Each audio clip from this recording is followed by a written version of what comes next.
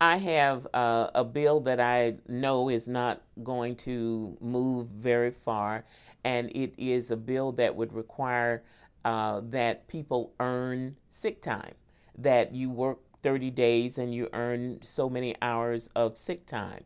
And this is important because people have to make a choice. If they don't have earned and paid sick leave, they have to make a choice about going to the doctor if they're ill or going to work or risking losing a day's pay.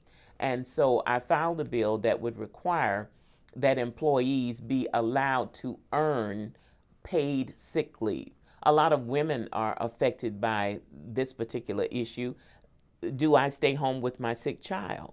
Can I take my child to the doctor? Or do I have to go to work where I know I'll be paid and then I can put food on the table? And so this bill is designed to give people the opportunity to earn sick time and also save time. And what by that I mean, sometimes people are involved in abusive relationships. And I had a constituent in my district who worked as a cashier, and this is a low wage job.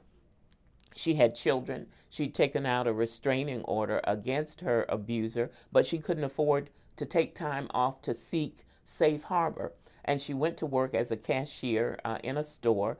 The abuser came into the store, came through her line to check out, and shot and killed her.